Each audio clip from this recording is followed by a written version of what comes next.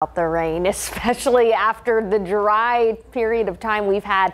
In fact, this month, though, is the best month for rain we've seen in San Antonio in a year and a half. The last time we saw this much rain in a span of a month was back in October of 2021. I just wrote an article about it on ksat.com. We've seen almost 5 inches of rain for this month at the San Antonio International Airport.